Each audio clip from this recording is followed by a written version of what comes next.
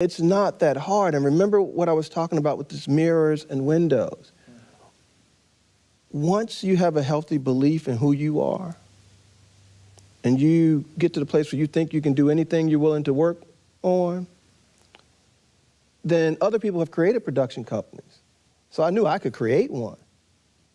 And now I just needed a little assistance. So we went and got the #2 from Spike Lee's 40 Acres and a Mule, Monty Ross.